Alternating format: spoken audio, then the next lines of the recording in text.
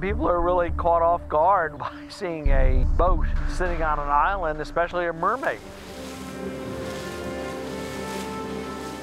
At 31, Kevin Mahaney is an Olympic silver medalist, leading a non-profit America's Cup campaign.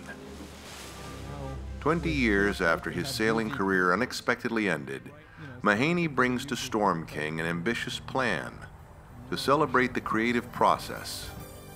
Roy Lichtenstein's Mermaid raced for the oldest trophy in international sport and represented the United States of America. You get this little idea, and you draw a few pictures, and all of a sudden it's on this 70-foot hull, and it's pretty extraordinary to see the real thing. To see the vibrancy of the art, to see the thought, watching him actually doing the work, it's incredible.